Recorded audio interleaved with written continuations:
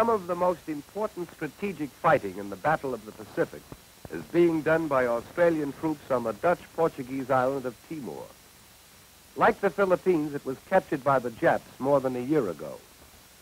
The world has learned from reports of the Japs themselves that American and Filipino troops are still resisting in the hills of the Philippines.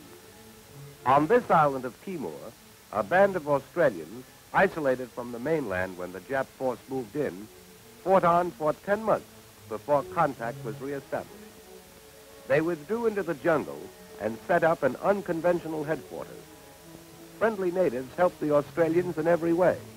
They helped find food when army rations gave out early in the fight. The Australians were grateful for an occasional feast of deer meat or even water buffalo. Grateful even for a baby crocodile that the natives brought in.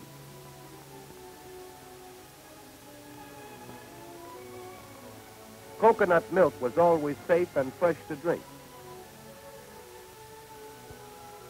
Keeping clean was not easy in the jungle, but with the help of the natives, they rigged up this ingenious shower bath. Typical of these tough, resourceful troops were Captain Baldwin, former schoolmaster, Private Weekly, who accounted for 47 Japs. His pals were two brothers, Charlie and Stan Sadler. They planned hit-and-run raids on neighboring Japanese-occupied villages. They had no heavy artillery and dwindling supplies of ammunition, but they had plenty of guts. They disrupted Jap lines of communication, blew up bridges, set fires to camps, sniped at Jap patrols. They learned and played every trick of guerrilla warfare. The burst of fire from their guns was the first indication the enemy had of their presence.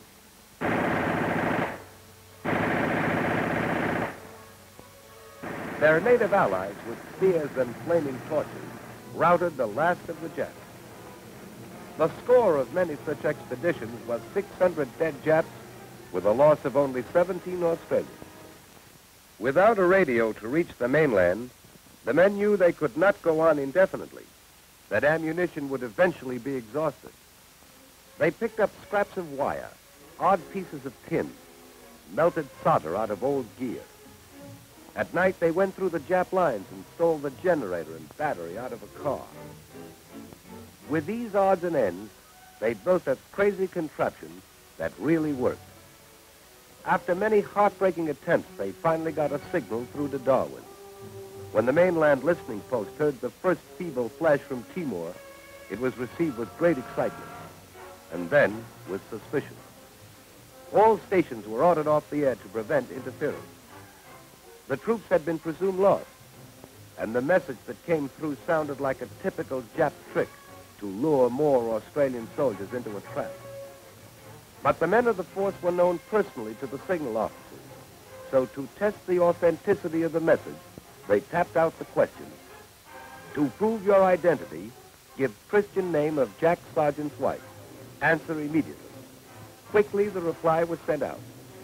The single word that was to bring them food, ammunition, and the admiration and wonder of the whole world. And so the relief planes came, dropping supplies and mail to the men who had not heard from home in 10 months.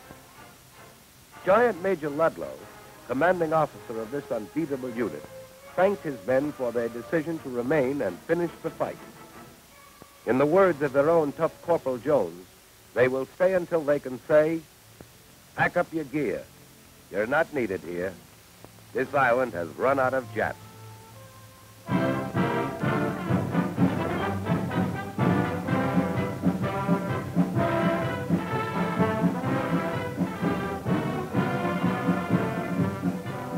At its proving ground at Aberdeen, Maryland, the Army is getting in the scrap.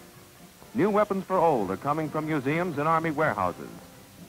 These 10-inch caliber shells for guns now obsolete weigh 2,400 pounds apiece. Two of them will make an 8-inch howitzer. These old-time utensils of war, which modern battle tactics have rendered useless, are now mobilized. Captured enemy tanks and guns of the last war are taken from the public parks and squares of the nation and dumped into the Army melting pot.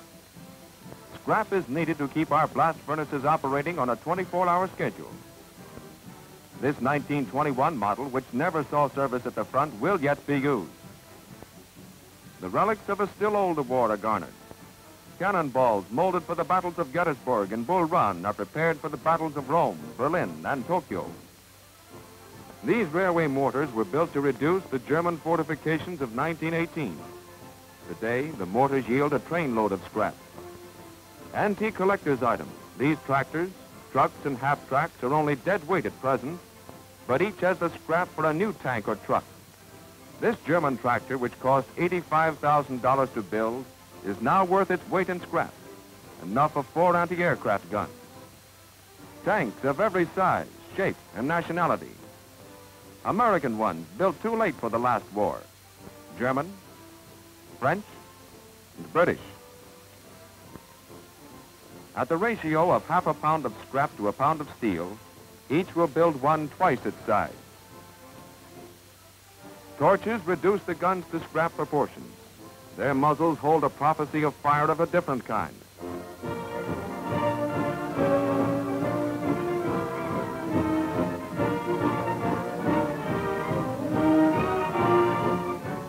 This was the largest of the German field pieces which battered the forts of Liège in the early days of August 1914. Cutting it down to melting size, 8 4-ton trucks will be its contribution to the cause of the United Nations. The value of scrap is obvious when we understand the tremendous saving it effects in the manufacture of steel. In making 90,000 tons of steel, 121,000 tons of raw material are saved with the use of scrap. 45,000 tons of ore, 54,000 tons of coal, 22,000 tons of limestone. The saving in manpower, transportation, and furnace capacity is equally impressive, and the time element is cut in half. Scrap is vital. The Army is salvaging its own. It needs yours, too.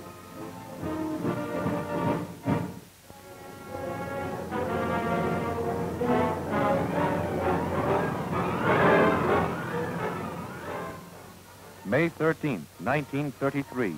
In Nazi Germany, 25,000 books, outlawed by Hitler, were burned. On that day, innumerable classics of literature went up in the flame of the new order.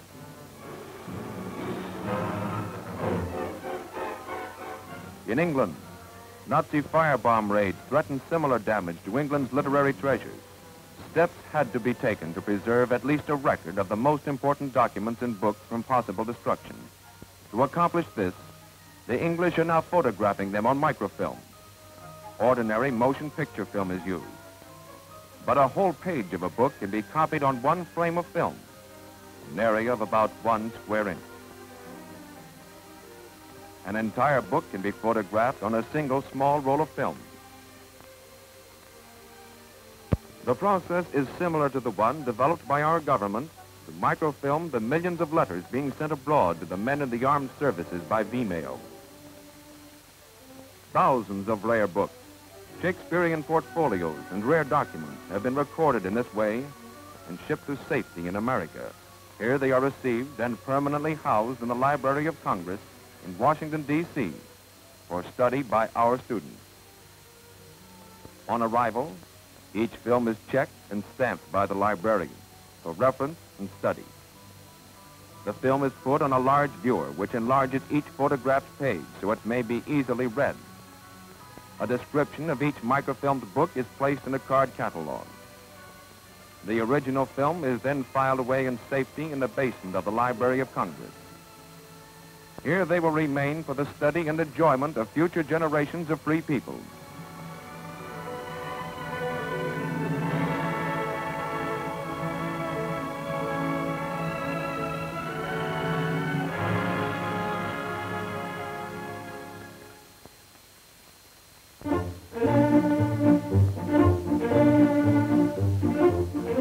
Working longer hours and with increased zeal, the men of Canada's fishing industry this year will do much to ease wartime food shortages in the United States.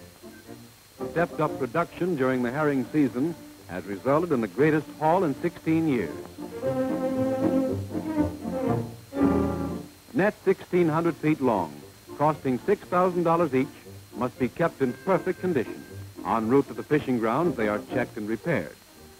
A hole that will let the school escape means a money loss to each crew member and a severe drop in the national food supply.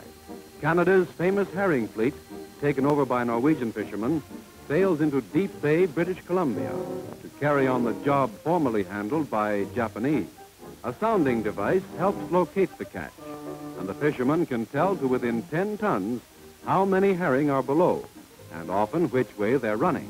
On the basis of the estimate, the weight capacity of the net is determined. A half-mile of net, known as a purse seine, is laid from the stern of the Western Ranger. One edge is held at the top of the water by cork floats. The rest of the net drops to a depth of 210 feet.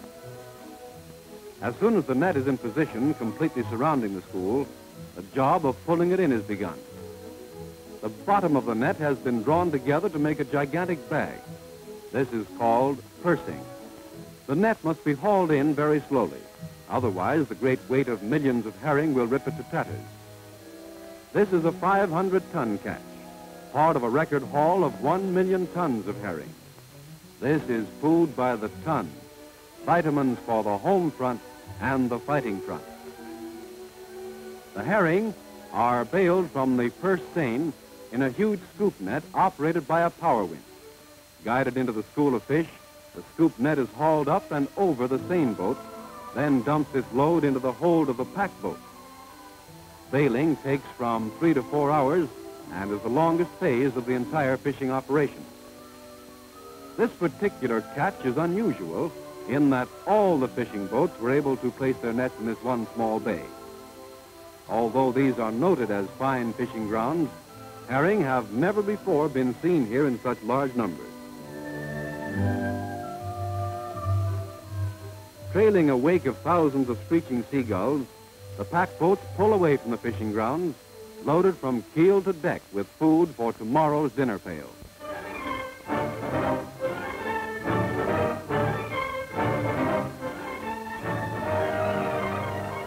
On November 19, 1942, a special Moscow communique picks out a single event in the vast wave of the Russian counterattack.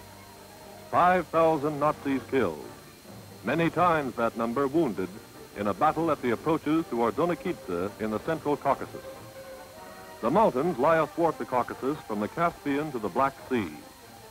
Over them, the road lifts from Ordzhonikidze in the north to Tbilisi in the south. Up over that road, the trucks pour oil from Baku and arms from the Persian Gulf into the body of Russia. Down over that road, the Germans hope to fall on the Baku oil, the cotton and manganese and the red tangerines of the Black Sea coast.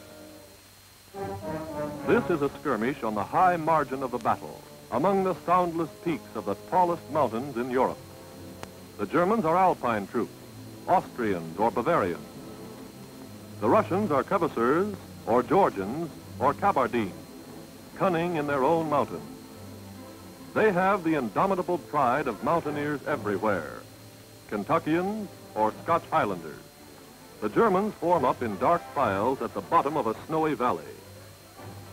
They assemble a modern field piece, but some of their guns are old mountain howitzers on the wagon wheel carriages of World War days. This is the most personal kind of war. Each man must know the mountains and know his enemy. Each man is the hunter and the hunted. The Russians, roped together, slide forward in the crevices. Their automatic weapons echo at a movement in the snow. Against the vast, towering splendor of the mountains, the enemy can be seen only when he moves. The Russians keep inching forward. They flatten out along the crags, nest in the rocks. The German sharpshooters, with the sunburst device on their caps, pump away steadily. A Russian is wounded. He spread eagles down the rock. A companion edges out under fire and drags him to cover. The old German howitzer bucks like a goat. And still the Russians come on, hunting the enemy out of each fold in the mountains above the Ordzhonikidze road, closing the range from peak to peak. The last German patrol, caught without shelter in the cup of a tiny valley. They run, One of them is hit. He stumbles away and falls. The others surrender. The Russians move in as the clouds come down on their heads. The clouds and silence of their own mountains.